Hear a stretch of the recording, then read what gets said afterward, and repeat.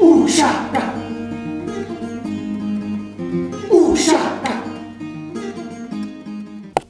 The Zulu, Mbongeni Ngema's first stage appearance in 27 years, opened to audiences waiting in anticipation for the debut from the theatre legend. And on this day, he was alone, in deep thought about the future of the Zulu nation. I didn't have the courage to tell it before now. I mean, it was there from childhood.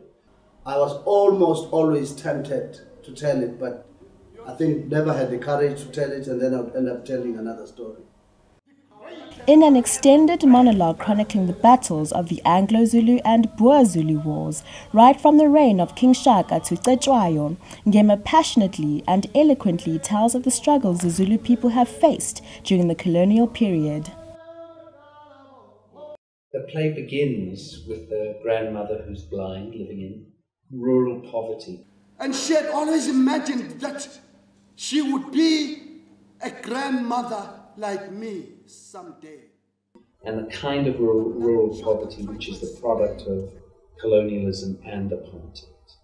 And asked me to sit in front of her around the fire. That fire that was always burning, even in broad daylight, in a hot summer day. Ngema then tells the story up to the Battle of Isandlwana, when the Zulu stopped the imperial progress in its tracks for a moment. His great-grandmother singled Ngema out to impart the unique tradition of oral storytelling that conveys the history of South Africa's indigenous peoples. I would sit there for hours and listening to her until I fall asleep. I hate it every night. I know she's going to be looking for me. It was only later on that I realized how blessed I was. After she died, that's when I felt, oh my God, a part of me has just gone away.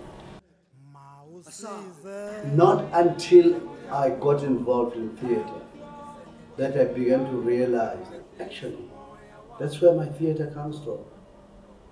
She is the one who wanted me to tell stories.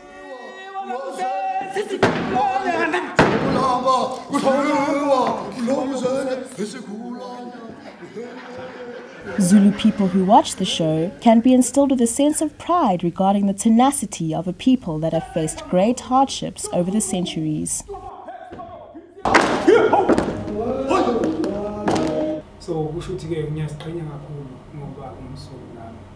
It's the Zulu state of mind. And that state of mind is the state of mind of prowess, of dignity, of not being defeated. Director Christopher John is certain that despite the seemingly specific target audience indicated in the title, that all audiences can gain a sense of who they are and where they come from. Obviously it's very powerful for Zulu people, but I also found white people, of English descent, Afrikaans descent, going, okay, so that's where we fit into the story. And people of other ethnicities, African ethnicities, going, oh, so either how do I fit into the story, or if this is that Zulu story, what would my story be?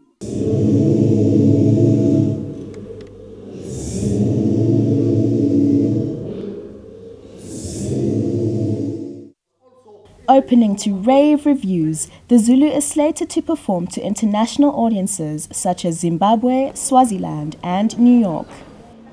The Zulu plays at the Rhodes Theatre during the National Arts Festival of 2013.